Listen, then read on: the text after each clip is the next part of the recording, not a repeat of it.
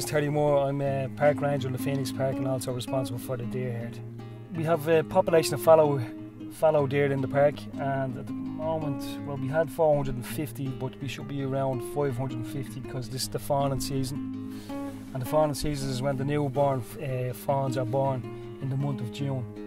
And at the moment we're going around tagging the fawns with the students from UCD. Well, the tag just is a long-term study, so we can study the behaviour of mostly of the males during the breeding season, and also the females, because we were particularly interested in why some males are more successful than others during the breeding season, because some males might get mate with up to about 70 does in the autumn, in the rut, and most males would get none at all.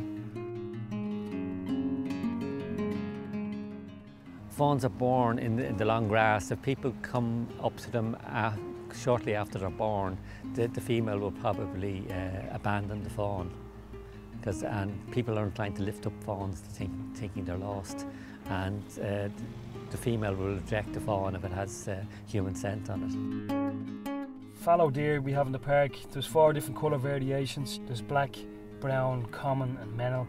The common and mennel variations are the ones with the dappled spots. The mennel variation would be the one that's a bit brighter dappled spots, and the common have the spots but a black tail stripe going from the top of the back all the way down to the rump.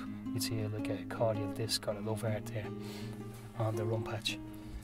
Their antlers are developing at the moment, they're in velvet, and that's when, because the antlers fall off every year around April, and they're fully grown by the end of August.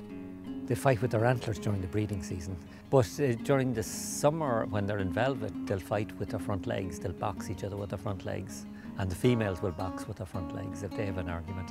We would have a lot of, because the park there, they're quite tame, and a lot of people come in and, to feed them, and we don't recommend it because if 2 bucks were competing, went for the same piece of food, someone's handing it to them, there could be an accident, a potential accident. So we try and discourage people from feeding them, but it's very hard because I think everyone's bringing in carrots now and apples and whatever else.